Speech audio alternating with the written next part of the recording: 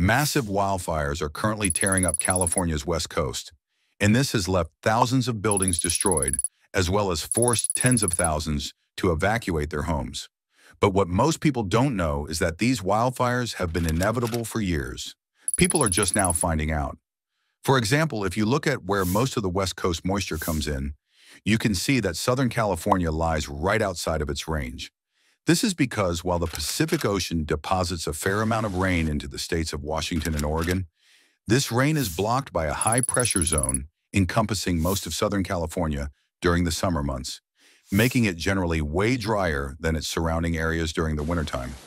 However, this zone briefly shrinks down, giving California almost all of its yearly rain in a very short time period.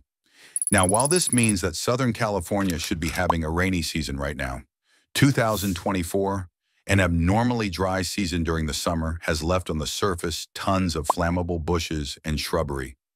Coupling this with the immensely strong Santa Ana winds, these are the perfect ingredients to create huge and devastating wildfires. Now, with climate change becoming more prominent, it's clear that disasters like this are only going to become more common as the years go by.